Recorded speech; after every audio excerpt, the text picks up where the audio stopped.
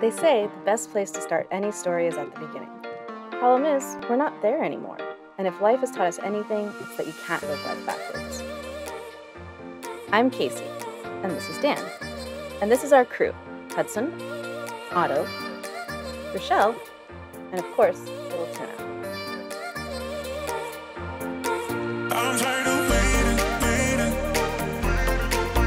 Join us as we sail the world on our yacht Hindsight, leave the past behind, and live life forward. Welcome to Sailing Hindsight.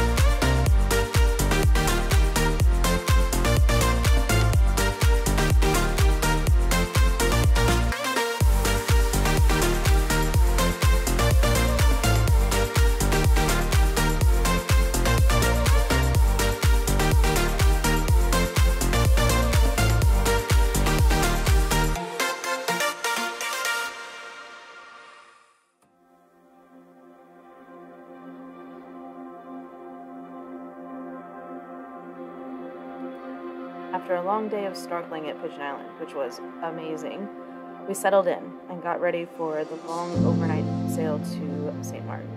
We've been waiting a long time to leave Guadeloupe and we're all really excited, but as we come around the northern edge of the island and start to heel over, Otto's a little bit perturbed. We're going to put some sail up here in a minute. We haven't been able to because we're going dead downwind and the apparent wind has been lower than the speed that we're motoring at. And it's been pretty low, 5, 6 knots, and we want to make some time. So, but it's come up here in the last 10 minutes, and so we're gonna make a turn here, get a better angle, and get on our way. Oh, the windows are going this way. Everything's going this way. Everything's on the couch. The floor is so slimy. Don't have the carpet on anymore. We need the carpet on again. When we stop, can we put the carpet back on? Because the floor is really slimy. But the couch is not.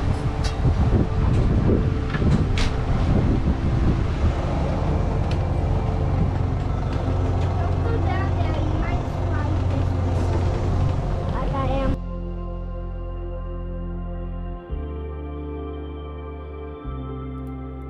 Otto does tend to get seasick from time to time, and this unfortunately was one of those occasions. But after a quick disco nap, we moved on into our night sail, and he was right as rain.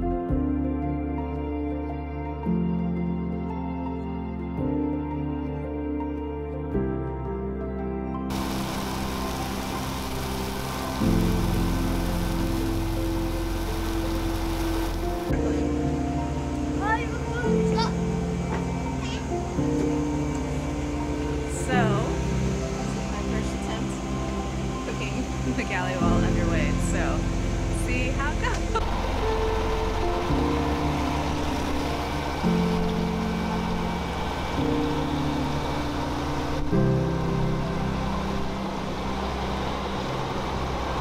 Unfortunately, this will be Rochelle's last sail on Hindsight. She's been a great help to us, and we're really sad to see her go, but she's leaving for a great opportunity, and we took one last chance to try to get her on film.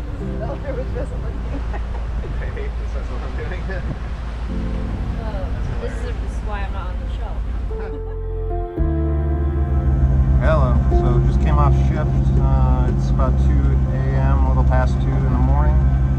Handed it over to Casey, and she's got the 2 to 4 shift.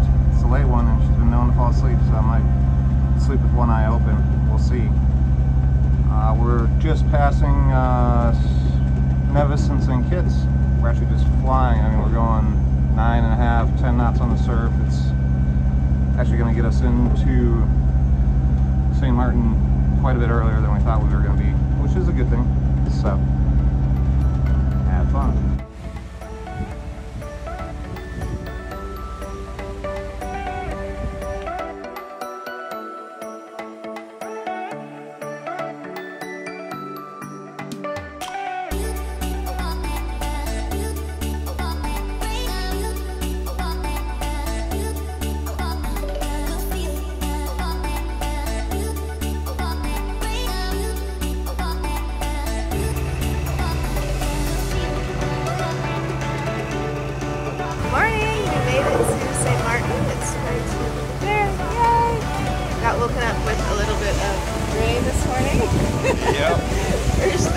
but we got a beautiful rainbow that I don't know if you're able to see it, but I will try.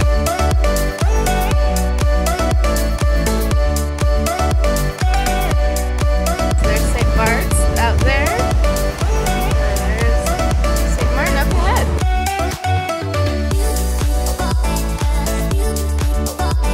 Hudson, what are you doing?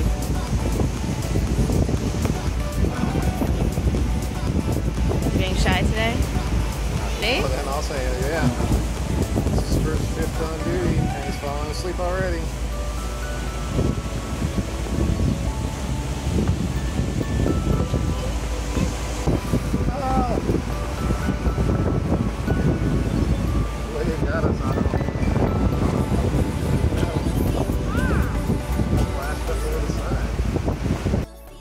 We were just complimenting ourselves on an exemplary overnight sail, my first, and all of a sudden I noticed something didn't look quite right on the general thriller.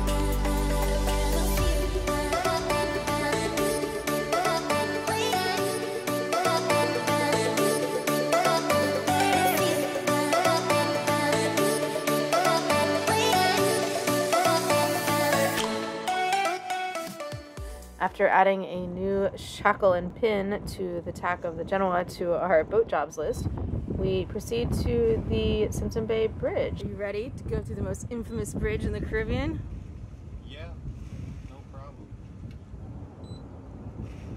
Got this.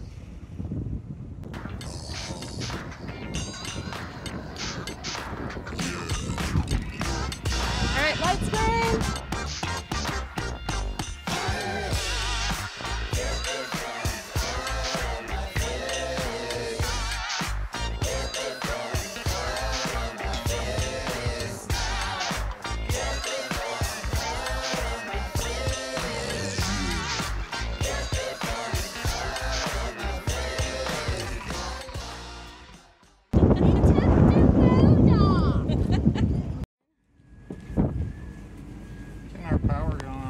Adapter to go from 110 to 220, so just wiring up some stuff. Hopefully I do it right, don't fry our whole boat. So the problem is we have this end, which is a European plug, and we need this one, which is the plug that they use here at the marinas. So we can't just go from this to this. We have to have this adapter in the middle that plugs.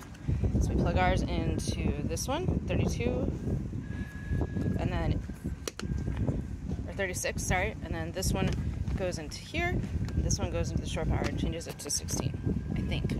Okay, we're about to throw the switch. Let's see if there's explosions. Yay! Woo!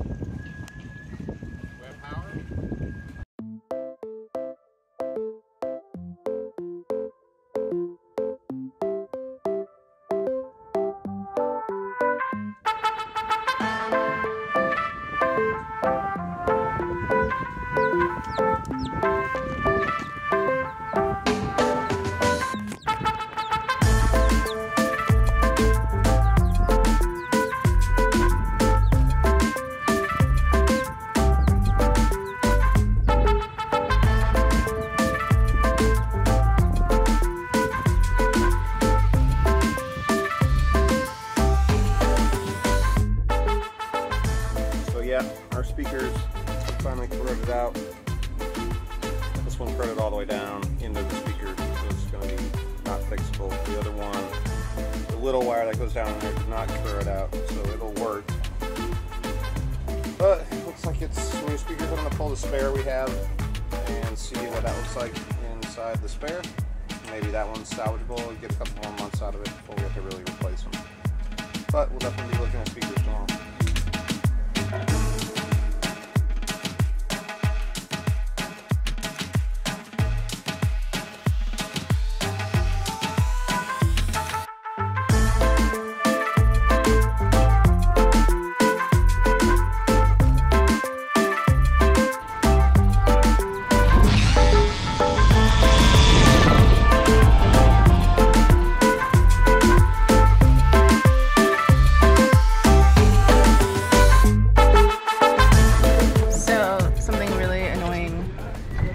about the boat. You know, it's a boat, so there are quite a few. But one of the more annoying things is that when you are sailing and you're sitting here sailing along, and then if the boat is heeled over this way, you want something to like hold on to. There's nothing to hold on to, so you end up holding onto this, or you stand here like this, and so Dan is installing these new little rails.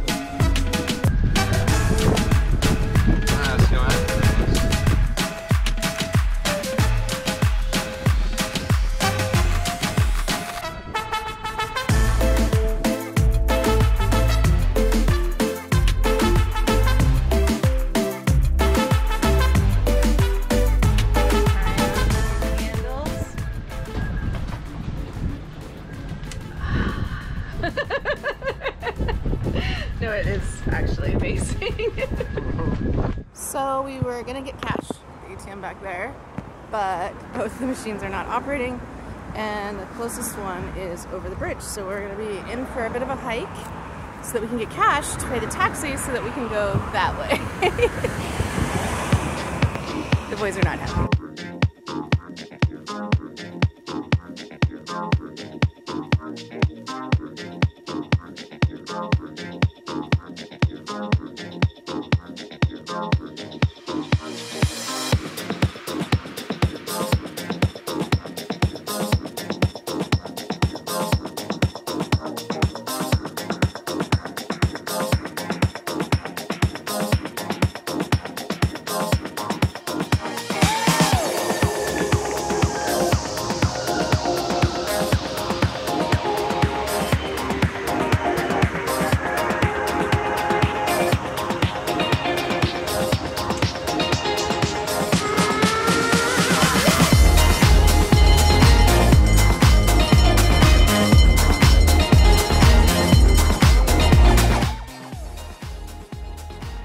Now you're recording.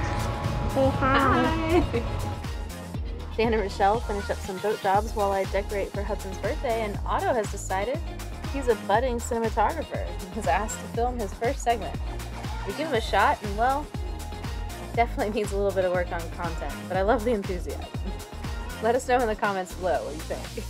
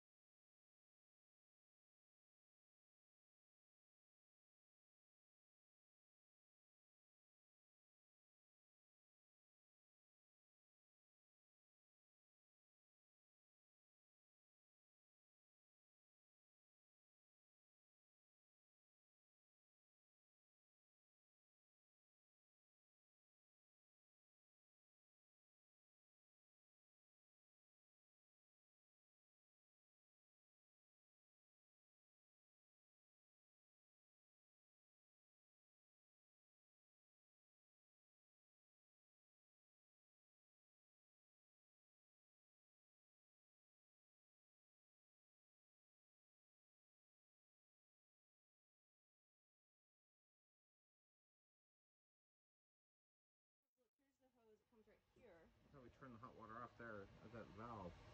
It's like midnight 30. I lost track of time. I was just dealing with Hudson, who was having a hard time going to sleep because, you know, it's his last day of being 7. He was distraught that he didn't get to do all the things he wanted to do.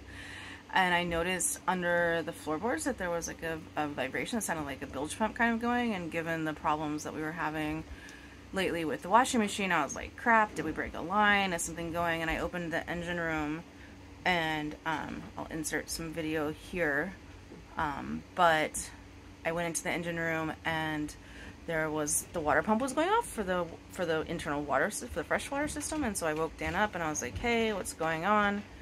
I went up top and there was an outlet just spitting water out, the same way like when the engine's running or the Jenny's running, but none of that was running. And so, and out of a new outlet that I hadn't noticed before. So I woke Dan up and he said it was the water system trying to purge air out of the system. And I was like, well, that's great, but wait, why is there air in the system? So we pulled up the floorboards, and as you'll see, In the next video, there was just water flooding in to the bottom of the boat. Temporary panic. Woke Rochelle up, got everyone together in one spot, and we realized that one of the fixtures on the cold water going into the water heater had exploded or broken or cracked or something. There was water going everywhere. So then we shut off the fresh water system, managed to pump and get all of that water into the bilge, and then there was still more water coming. And I tasted it, and it definitely tasted salty, but that could just be residual salt in the ground, and because it's a boat. So we are now keeping an eye on it and waiting to see if it's the seacock leaking that was just replaced and repaired, or if it's just more water from the original break. So it's gonna be a long night.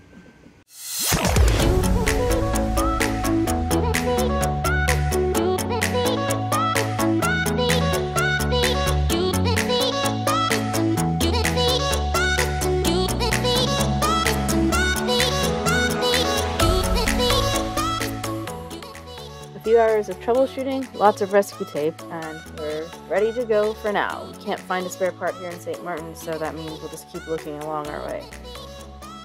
After we do the fix, we attend a really cool life raft demonstration at Island Water World. They actually put off a couple of older ones to let us see how they work, and it was really helpful and informative. Given our water leak issues last night, I'm really hoping we never have to use this information, but the kids thought it was great.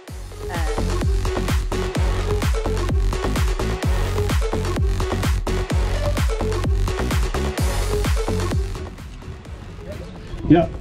No, Now, on this particular one, the lid is kind of a bit loose because the straps came off, but now he's going to be pulling. And this is our 12-man life raft. We don't know how big this apartment is, but we'll soon find out. This is a first for me too. I'm excited to see this one. So now see the really long line that he's been pulling out again. Oh, we're getting somewhere. What's happening, Shrimp? Is this like an endless line or something? I mean, oh, I think we're here somewhere. Okay, ready for seeing the big one, guys? 1, 2, 3, go!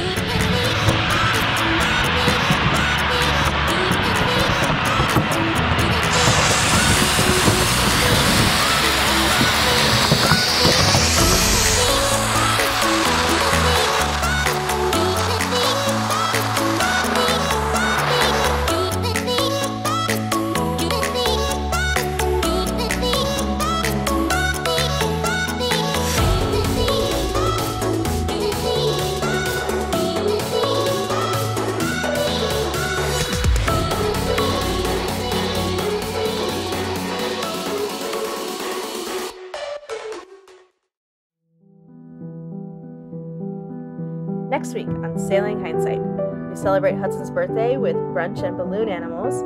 Rochelle heads back to the United States, and we start getting ready for our first charter, which includes, among other things, changing the poop pipes. If you don't want to fall in the ocean, like and subscribe, the notifications on, ding, and then you're done.